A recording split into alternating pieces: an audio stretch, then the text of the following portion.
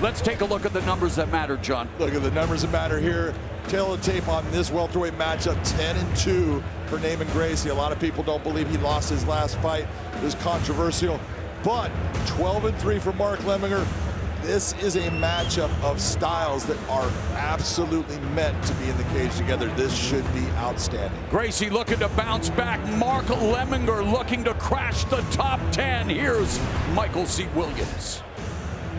Bellator MMA live on Showtime now presents tonight's co-main event, 3 5-minute rounds in the welterweight division.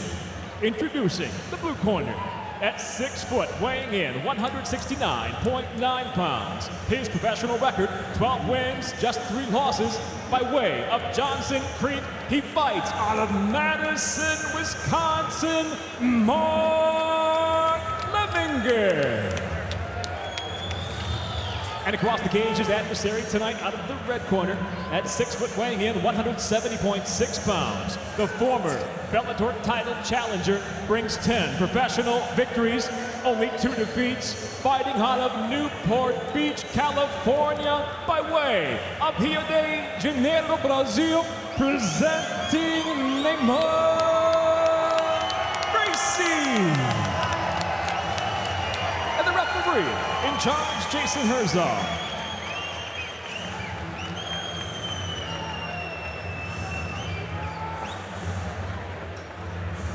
Neiman Gracie says if his cousin Renzo Gracie isn't in the building, he's not fighting. That's how important Renzo's been to his career. Mark Lemminger says he's going to keep it standing and beat Gracie on the feet. Bell in round 1. It begins on the feet, of course. Gracie in the red gloves, Lemminger in the blue. And it's going to be interesting to see what wrinkles in the striking that Gracie shows. And he just landed the first strike of the fight, a jab. We already seen that Neiman Gracie's stand-up has gotten progressively better throughout his Bellator career to the point where he is very comfortable on his feet. Now that he's with Rafael Cordero, that is a place where he can just expand on his style and what he does well. And he's coming out aggressively in the stand-up. Both of them are. This is because he's comfortable here. He is not the typical Gracie that a lot of people get used to, where they're looking for just the takedown, and that's the only thing that they're looking for throughout the fight. He will stand on his feet and bang. I thought Crosley Gracie would have the potential to become the best striker in the Gracie family, but his MMA tenure was short-lived.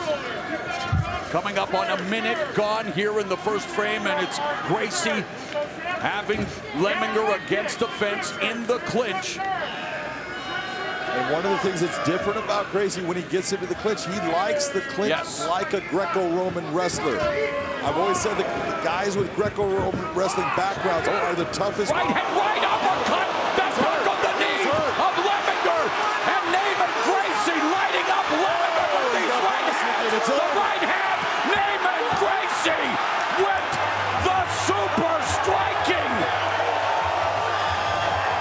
Gracie and Renzo in their corner celebrating.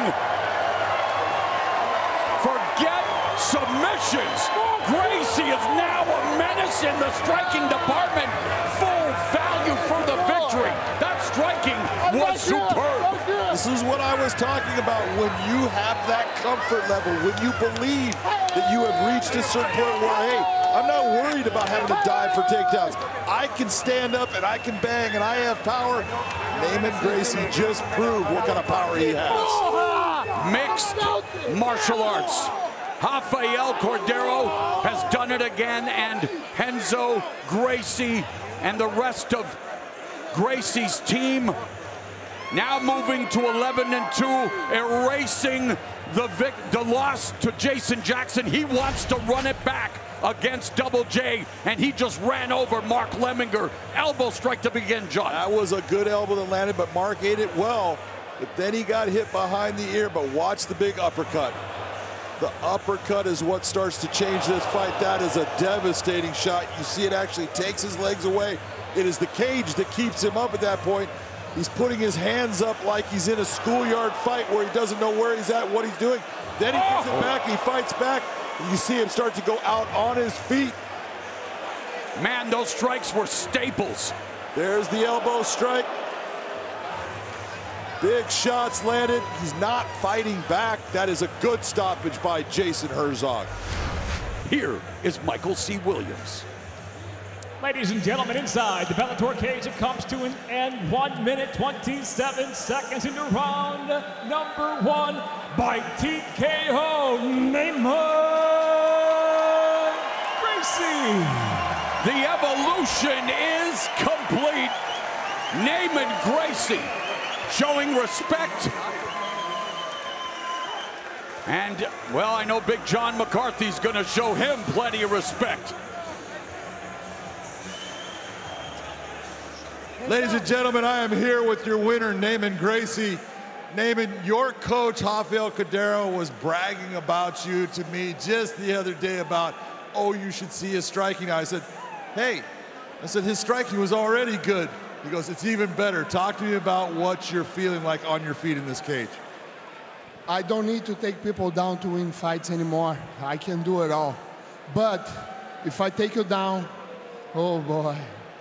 Talk to me about the uppercut and the way you saw the opening to throw that uppercut. That's what started the downfall for Mark in this fight.